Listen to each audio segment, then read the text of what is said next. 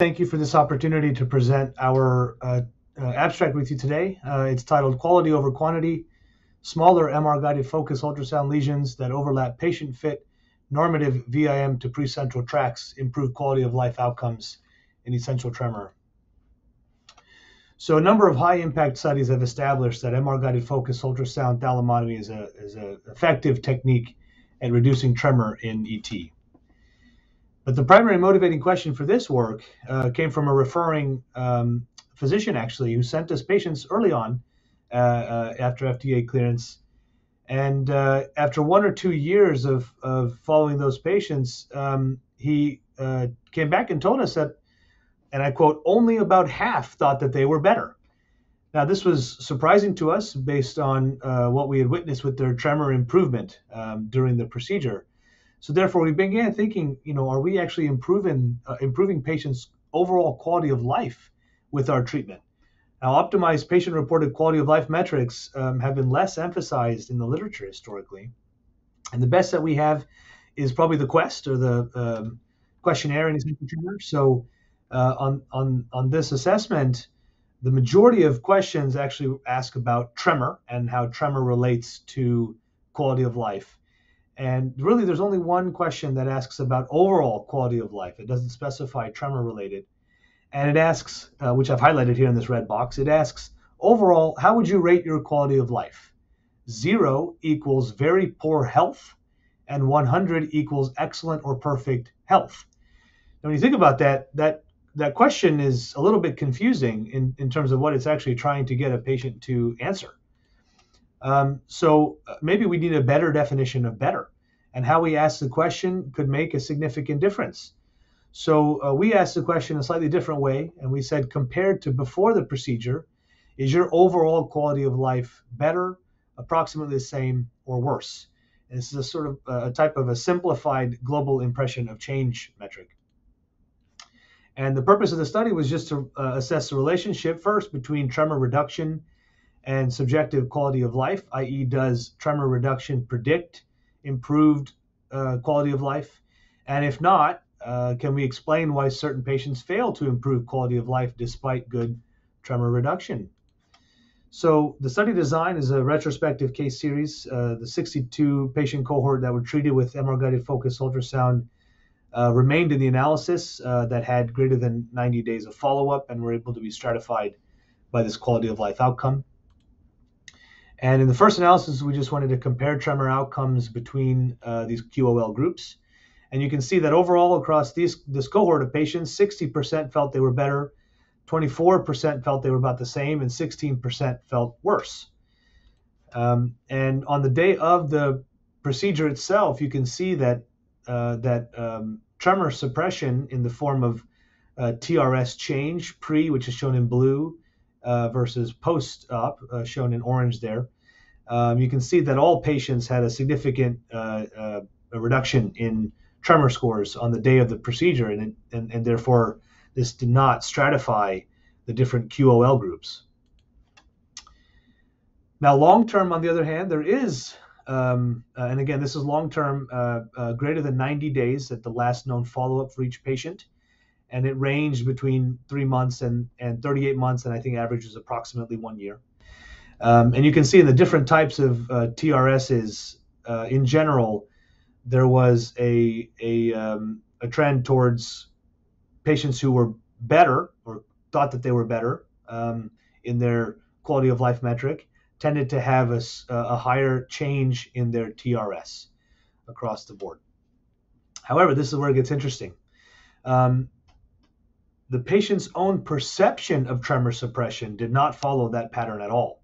And here, in fact, patients that were worse and patients that were better both thought that they had between 80 and 100% or so improvement in their tremor. So therefore, in this worse quality of life group, it's not tremor suppression that is driving, or lack of tremor suppression, that is driving their quality of life impairment. So what else is going on there? Well, it's likely to be somehow related to their side effect profile, outweighing what they perceived as a benefit, even up to 100% benefit in tremor suppression. So there are different approaches, certainly, to optimize lesion targeting using tractography. And these sweet spot approaches can indeed predict optimal zones, primarily for tremor suppression.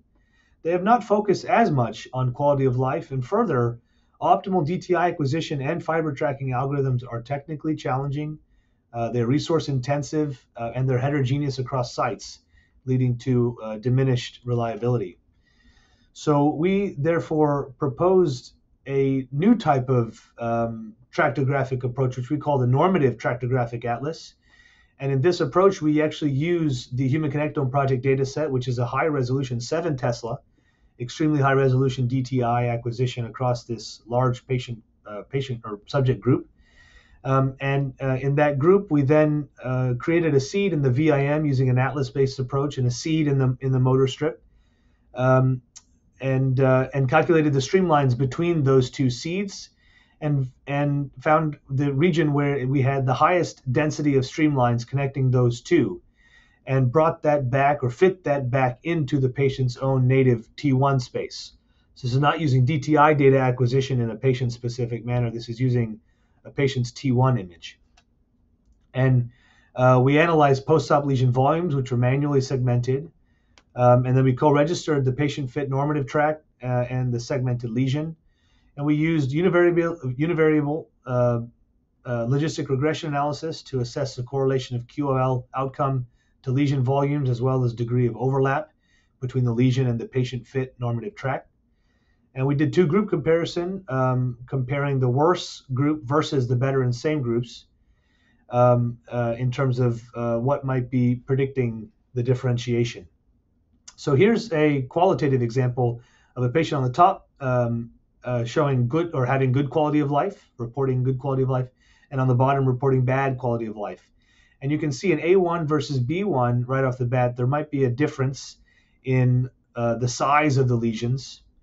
And in A2 and B2, the red indicates the normative tractographic atlas. And you can see that in A2, there might be a higher amount of overlap between the normative tractographic atlas and the lesion compared to B2.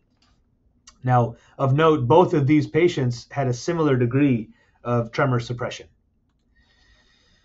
So when we look at it across the cohort, we can see that the worst quality of life outcomes were associated with larger lesion volumes, with a very strong correlation there, and less overlap between the lesion and the tract, again, with a strong p-value there as well. And when we try to optimize UDEN index, optimizing sensitivity and specificity on the ROC curve, we get an optimal cutoff of both of these values of less than 143 cubic millimeters for lesion volume, predicting better quality of life, and greater than 895.4 Dice coefficient of the overlap between the VIM to M1 normative tract and the lesion, predicting better quality of life. And when you compare this to the literature, this is much smaller than the lesion volumes that we see on average across the literature, which ranges really from 181 to 335 cubic millimeters. So what we're seeing is that precisely targeted smaller lesions may be the best approach to optimize improved overall quality of life, as well as tremor reduction. So in conclusion, MR-guided focused ultrasound, we know, is an excellent methodology to improve tremor. However, the impact of HIFU thalamotomy on patient-centric QOL may need to be further emphasized as a paradigm shift away from tremor reduction alone. We find that smaller lesions with high overlap with our NTA network target are associated with better long-term tremor reduction and QOL outcomes.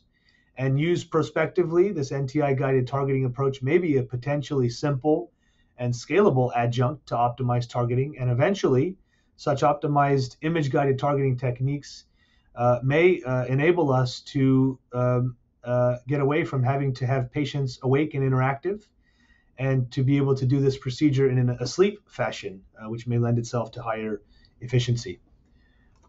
Thank you very much for your time.